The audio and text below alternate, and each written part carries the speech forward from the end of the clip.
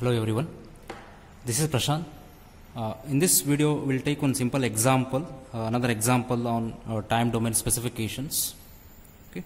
The question is on servo mechanism. Okay. So measurement conducted on servo mechanism shows that the system response to be C of t equals to 1 plus 0.2 into e raised to minus 60 into t minus 1.2 into e raised to minus 10 into t.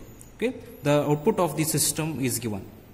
Okay, so when subjected to a unit step input, okay, the question is to find the closed loop transfer function C of s divided by R of s that you're supposed to find, and the second question is determine the undamped natural frequency, that is omega n is not given, it has to be calculated, and the value of damping ratio.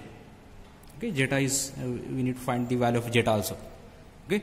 What is the given data is in the question? C of t, response of the system is given. C of t equals to 1 plus 0.2 into exponential raised to minus 60 into t minus 1.2 into e raised to minus 10 into t. Okay. So this is the response of the system. It is given. So what you have to find the value of C of s first. To find the value of C of s by R of s is given. Unit step input is given. Unit step input is R of t equals to u of t. When you take the Laplace transform, R of s equals to 1 by s. So it will be there when t is greater than 0. Okay, and C of t is given. It is 1 plus 0.2 e raised to minus 60 into t minus 1.2 e raised to minus 10 into t. Okay, it is given. So okay, to find the value of C of s, we need to take the Laplace transform. Okay, apply Laplace transform to this equation. Okay, so what we will get? Taking Laplace transform.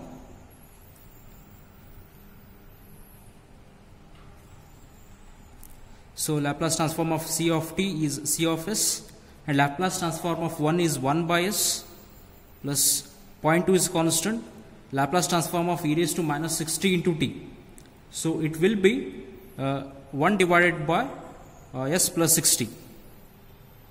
Okay, e raised to, we know that Laplace transform of e raised to at is 1 divided by s plus a.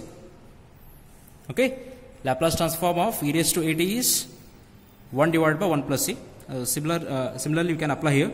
So minus 1.2 divided by s plus 10. Okay, Laplace transform of e raised to minus 10 into t is 1 divided by s plus 10. Okay. Let us simplify this equation.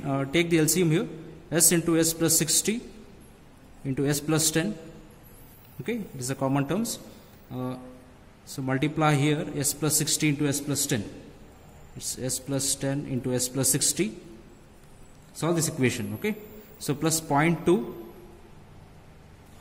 into s into s plus 10 minus 1.2 s into s plus 60.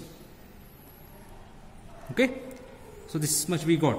Okay, once you simplify this equation, it will be reduced to 600 divided by s into s square plus 70s plus 600. Okay, so this much we got. This is the value of C of s. So what we need to find here? We need to find the value of C of s by R of s, this term. Okay, so let us divide C of s by R of s. So since R of s is 1 by s, okay, so C of s divided by R of s equals to, it's 600 into s square plus 70s plus 600 into 1 by s. Okay, divided by 1 by s it is into s, whole divided by 1 by s. Okay, this and this s will get cancelled, and the remaining term is 600 divided by s square plus 70s plus 600. Okay, so this much we got. This is the value of C of s divided by R of s, that is 600 divided by s square plus 70s plus 600. Okay, we got the solution for first question, that is expression for the closed loop transfer function. Okay, the next question is to find the value of undamped natural frequency and the damping ratio of the system. Okay, to find the value of omega n, let us compare this transfer function with the standard transfer function. standard transfer function we know that is omega n square divided by, so s square plus 2 zeta omega n into s plus omega n square. Okay, so this is a standard transfer function. Let us compare these two equations. This is equation number 1, this is equation number 2. Let us call it as equation number 1, this is equation number 2. Okay, first we'll compare their numerator terms. Omega in place of omega n square we have 600. So omega n square equals to 600 and omega n will be square root of 600. Omega n is square root of 600. Once you calculate this term, it will be 29.4 radians per second. Okay, we got the value of omega n. Okay, let us compare their denominator terms. So what we have in the denominator, 70s, s square is common, 600 is common. Let's compare the second term, 70s equals to 2 zeta omega n into s. Okay, so it will be, I will write here, it will be 70 equals to